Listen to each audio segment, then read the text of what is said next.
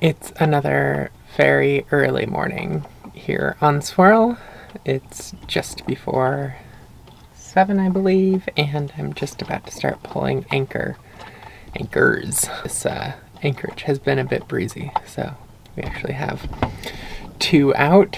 I'm gonna pull those, and then this is our last big sail to get down towards Seattle. We're actually going to be sailing down to Bainbridge today and stay there for the next 2 nights, and then it'll only be about an hour and a half pop over to our marina.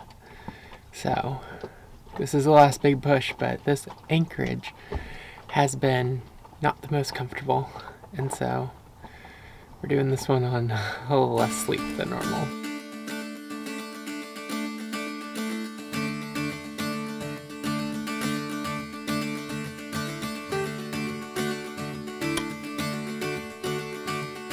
Granted, not a hard anchorage to sail off of. We were just tucked into the lee of this island, but that's the first time I've ever sailed off anchor. That was kind of satisfying. I guess I didn't truly sail off anchor. I got the anchor up and we were just drifting, and instead of using the engine, just turned it off and pulled the sail up, and off we go. As soon as I said, sailed off anchor and whatnot, basically our wind went away and I'm probably gonna have to turn the engine on. So it's a 10.5-hour sail if we average 4 knots. I don't really want it to take too much longer than that.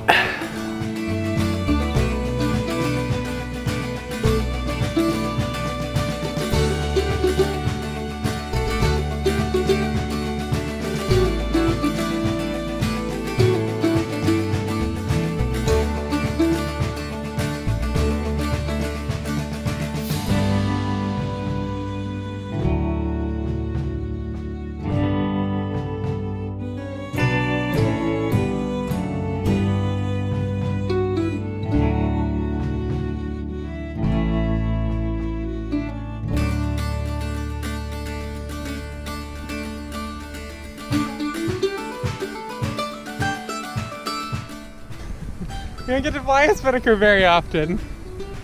And this is what are we doing, 3 knots? It's something. Moving faster with it than without it. So you should go pull the bag. These old style launching bags, I'm not sure exactly what people's complaints are about them, but this one's always worked great for us.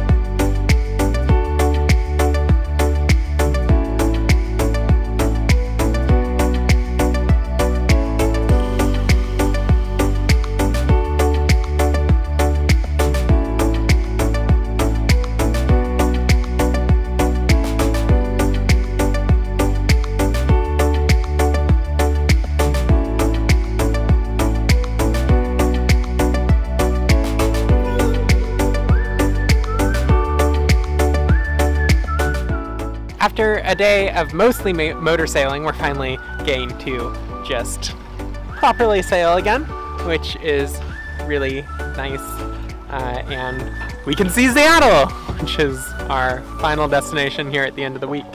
We're gonna have to hide out somewhere, but I can see the forest of masts that is Shoal Shoal Harbor, where I got Swirl from about a year and almost a half ago. And since leaving Seattle, this is the first time I've been back in view of her original home.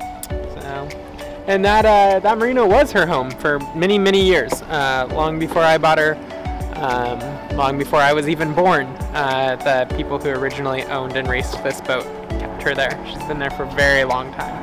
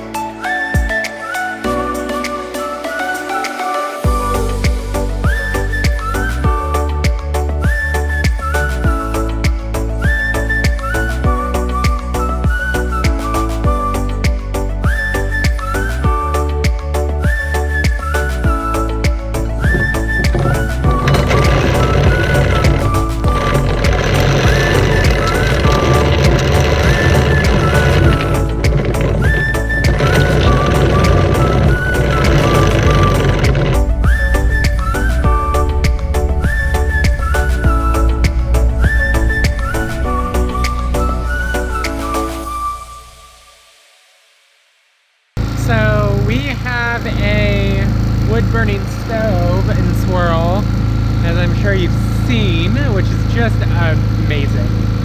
It makes the boat so pleasant. But part of what that means is that every, I don't know, week and a half-ish, we have to come over to land somewhere and split wood.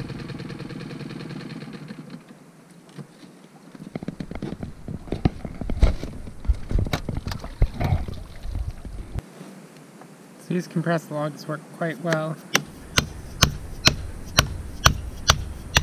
And split really easily with a screwdriver and a mallet.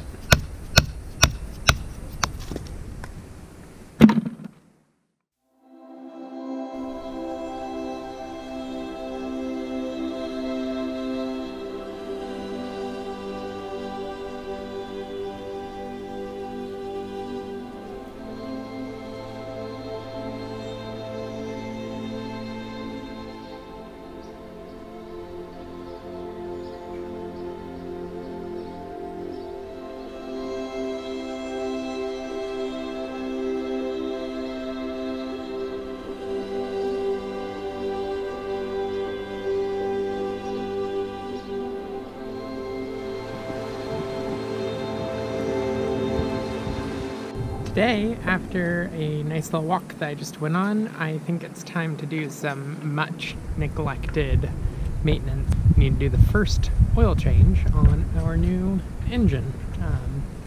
It's supposed to do the first oil change after 100 hours, and we're right about at that point, which is crazy. We only bought it 4 or 5 weeks ago. Time flies.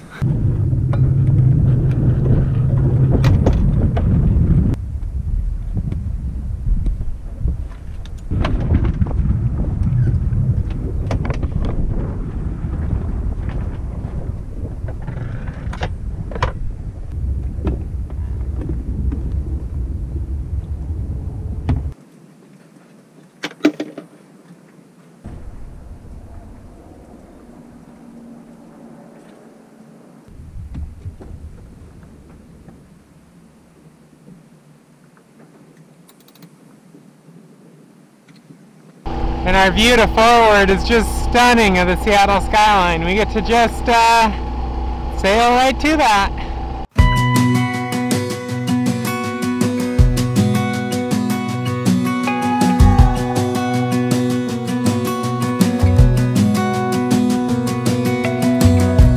As a young girl, the fields were mine. We played hide and seek for hours, raised our shadows among the pines. So offshore, playful and free, without a care in the world. I was one rich little girl, daydreamer, kidnap me. Take me back, all the way back to them days, running around in a gown and a crown, barefoot.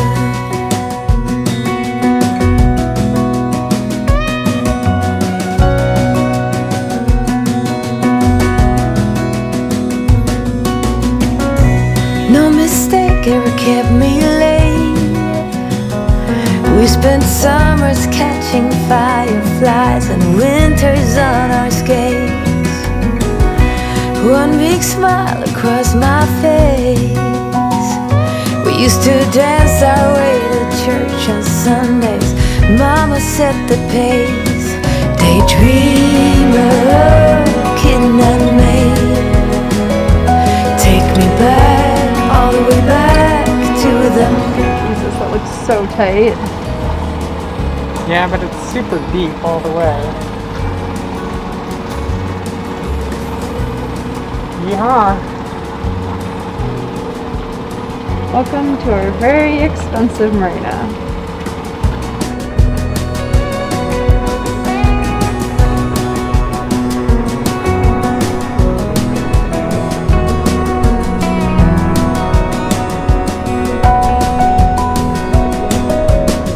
Daydreamer, kidnap me.